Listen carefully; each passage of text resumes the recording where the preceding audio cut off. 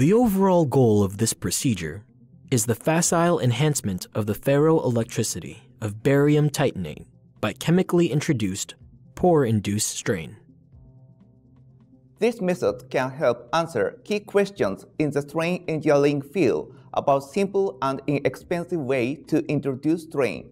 The main advantage of this technique is that it directly introduces strain without using a lattice mismatch at the hetero interface.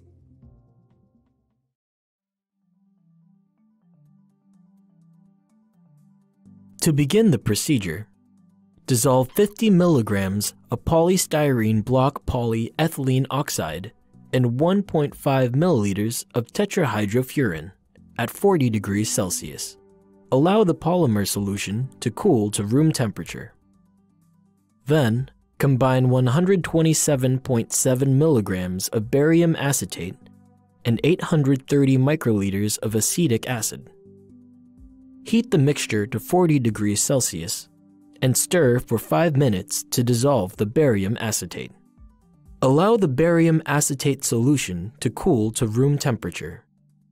Then, add to the barium acetate solution 170 milligrams of titanium butoxide and stir the mixture for 1 minute.